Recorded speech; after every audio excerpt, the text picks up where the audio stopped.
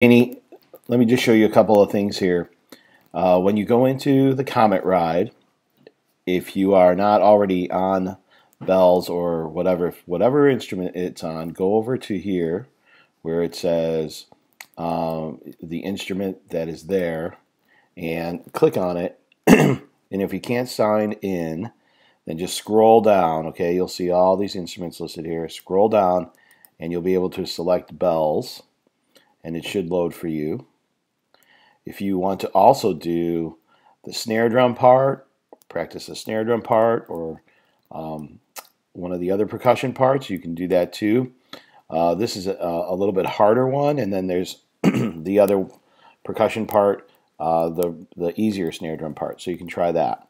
Okay, the other one, the chillin' out, I went to that, and the bell part is there. Let me go back to my smart music and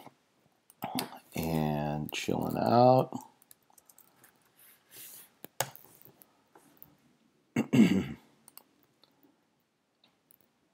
I'll just open it up here. This is how I get to it, and I'll select it here, and it's going to come up into a trumpet one. However, let me show you what to do.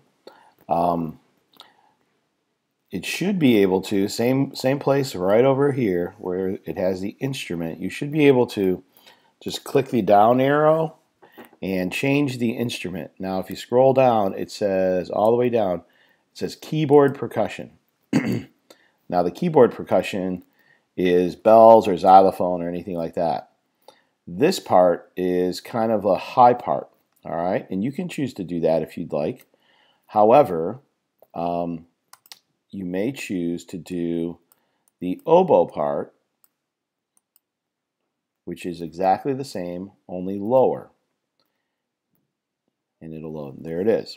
So whichever one you decide to do is fine with me. And the scoring may not come up very accurate when it does the scoring. So if you think you've done a good job on it, turn it into me and I'll listen to it and I'll give you some feedback. Okay? I hope that helps. And if you have any other questions, you can send me your question, or I will talk to you this afternoon. Bye, Lainey.